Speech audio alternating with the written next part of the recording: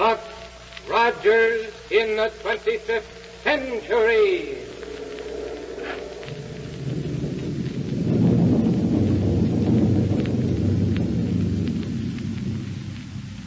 Buck Rogers is on the air, brought to you by the makers of Popsicle, Fudgicle, and Creamsicle, those delicious frozen confections on a stick. Now here's a message from the famous winner of the typical American boy contest, Popsicle Pete. Hey, kids, you should see the camera I picked out for you as a popsicle present. A real movie camera. You can get it free. Just save bags from Popsicle, Fudgicle, or Creamsicle. You get lots of swell gifts for those bags, hundreds of them. Flashlight, Buck Rogers rocket ship, tennis racket, wristwatch, beautiful dolls, swell jewelry. Just save bags from Popsicle, Creamsicle, or Fudgicle on a handy stick. And when you're warm, isn't it great to have a big, cold, delicious Popsicle, Creamsicle, or Fudgicle? Boy, are they good, and do they last. They're good for you, too. Pure and nourishing. And wrapped in those valuable gift bags. The biggest nickel's worth you can get. Get the free Popsicle gift list in your ice cream store. It's got a free coupon on it worth 10 bags. And now for more of the thrilling adventures of Buck Rogers in the 25th century. In our last episode, you remember, Buck, Wilma, and Dr. Huer were at the Central Spaceport, getting ready to make a test flight in a rocket ship equipped with a new invention called the Gyrocosmic Relativator. But before they could board it, the huge craft took off right before their very noses. And as we pick up our story tonight, we find them there at the spaceport, standing where the ship was parked and trying to figure out who or what made it take off. Here we go, 500 years into the future.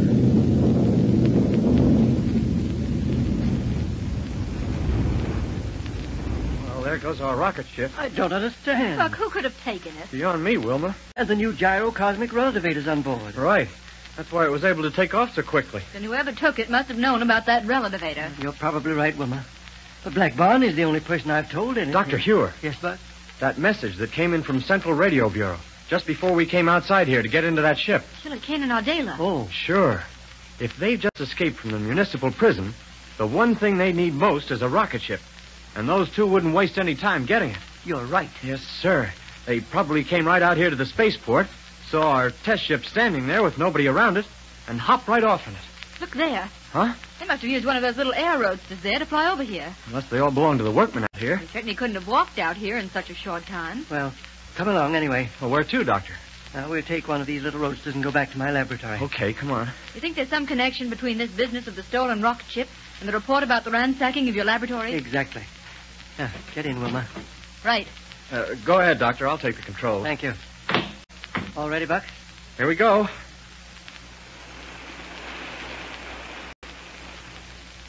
Now, we may all be a little excited over the events of the past few minutes, but it's necessary that we take stock of the situation as calmly as possible and decide what we're going to do. Good idea.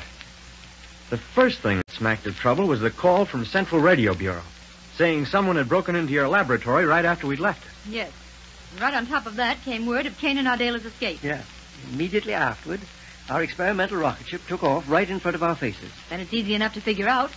Kane and Ardela broke out of prison, ransacked your laboratory for whatever equipment they could get hold of, raced over to the spaceport, and made a quick takeoff. Sounds logical enough to me. I still don't see how they covered so much ground in such a short space of time. All depends on how long they were free before they were missed, Doctor. Yes. We'll find out when we reach my laboratory, if the rocket police is still there. Right. But I wonder what happened to Black Barney. He and Willie were going to visit the spaceport.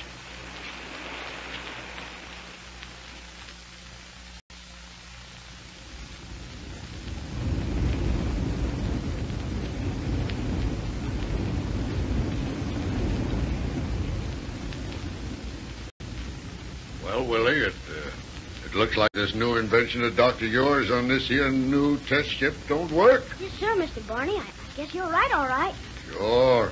I got all the power on she'll take, and we ain't even begun to move yet. What it was supposed to do was let us take off and be going 1,000 miles an hour right away, wasn't it? Yeah. So, take a look out of the Matella glass window and see if Lieutenant Wilmer and Captain Rogers and Dr. Huer is coming out of the spaceport office to get into this here thing. Yes, sir. Well, are they coming, Willie? Or did the big rocket blast scare them away? Well, what is it? What about it? Why don't you answer me? Mr. Barney, Willie, what's the matter? You look like you just saw a ghost. look out of the window, Mr. Barney. Huh? Sure, Huh? Hey, Willie! The Earth, it's a couple of 100 miles below us. But we didn't take off. You hear me? We didn't take off. It must be Dr. Huer's invention. That's what did it. But it couldn't be on account of we didn't take off, I tell you.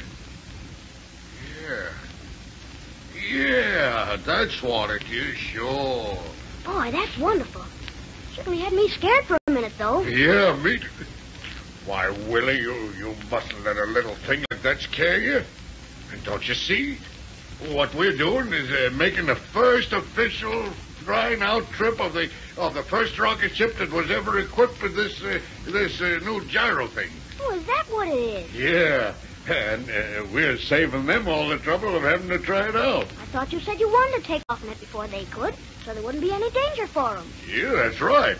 For me and you to try it out is all okay on account of if it didn't work and the whole place blew up, it wouldn't make no difference. But I wouldn't want Lieutenant Wilmer or Captain Rogers or Dr. Huer to take no chances with something new like this.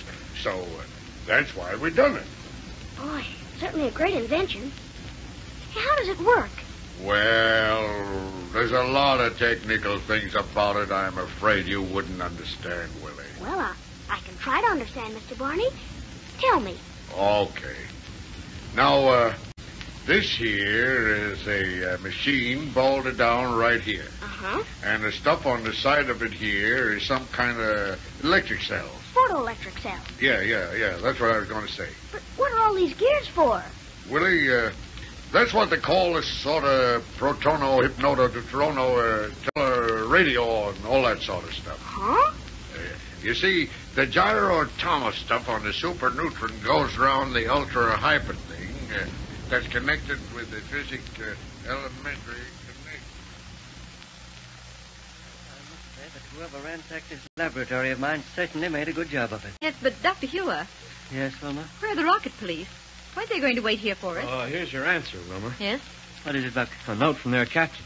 Here's... Oh, Dr. Huer. I've just received word of Kane Ardale break from municipal prison. Believe that to be a logical place for us to center activities. Signed, Captain Barton.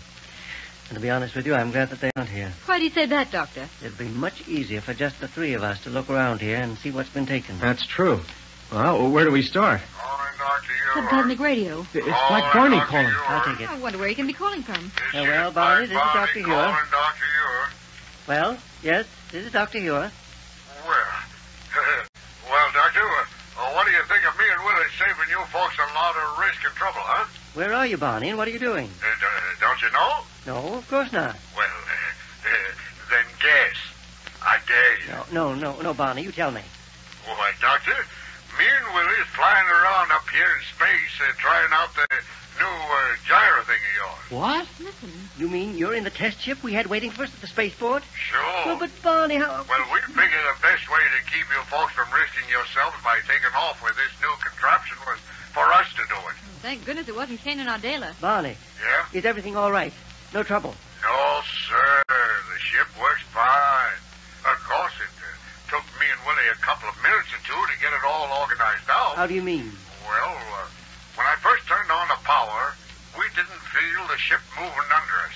It was just the same thing as though we had the rocket power on, only we didn't have it on. Just like we was being held down by a big rope or stuff. But at the same time, we could hear the motors roaring. Splendid. Then the new gyrocosmic relativator works perfectly. Oh, good for you, Doctor. Sure, Doctor, it works fine. How about navigation with it? Any difference? No, not a bit of difference, Doctor. Well, then, even if you did deprive us of the privilege of making the first test with it, I'm mighty gratified to know the new gyrocosmic relativator works all right. And now... Listen, Doctor. Yes? Would you please kind of do me a personal favor? What is it, Barney? Will you please say the name of this thing over again? Well, surely. You see, I started explaining it all out to Willie here. Yes. And when I come to telling him its name, it kind of slipped my mind. Mm-hmm. You know how it is, Doctor. I always got so many important things to think about all the time that them little details kind of slip my mind. Poor old Barney. So if you don't mind, would you say it for me just one more, please? Barney, it's a gyro-cosmic relativator. You hear that, Willie? Yes, sir. Gyro-cosmic relativator. That's it. You see, Doctor, didn't I always tell you that my Willie was going to be a great man someday? And that proves it. Well, now, Barney, Yeah? we're having a little trouble down here, and we're badly in need of that ship you're in. No kidding, Doc. Yes. And here's what I want you to do. Yeah? Cut off the power right away. Yes, sir. There. Power's off, Doctor. Good. Now, just as soon as we've finished talking, face that ship you're in around and head back for Earth just as fast as you safely can. We'll be waiting for you at the Central Spaceport. Okay, Doctor. We'll turn back on the power again and head back for Earth as fast as we can. But would you mind telling me what the trouble is? Killer Kane. Kane? Yes. He and Ardela have escaped. Say, that's awful. That's why we need the rocket ship with the relevator. Well, Doctor, we'll head right back again. All right, Barney. Signing off. They're signing off. You hear that, Willie? Yes, sir. It's pretty serious, isn't it? Of course it is. And I guess they don't only need a rocket ship down there. Huh? They probably need me, too. When people like Kane and Ardela get loose, Willie, there's going to be a lot of trouble. Well, then, let's get started back to Earth. Yes, sir. Hang on for power.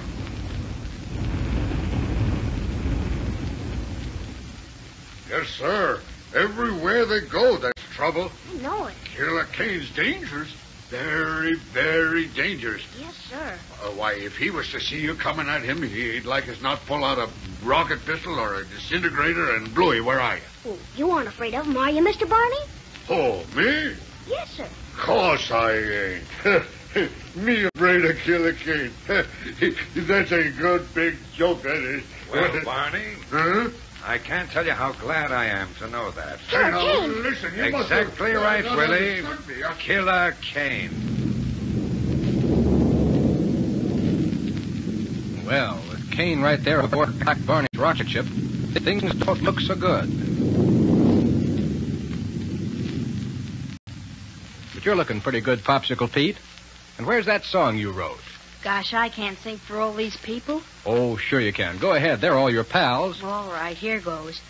Popsicle, popsicle, fresh fruit ices on a stick. They're so good and they're so big. Popsicle, popsicle, save the bags and get a gift with Popsicle. Well, that was perfectly terrific, Pete. And everybody loves popsicles. Those great big fresh fruit ices on a handy stick. And the bags are just as good as money for wonderful free gifts.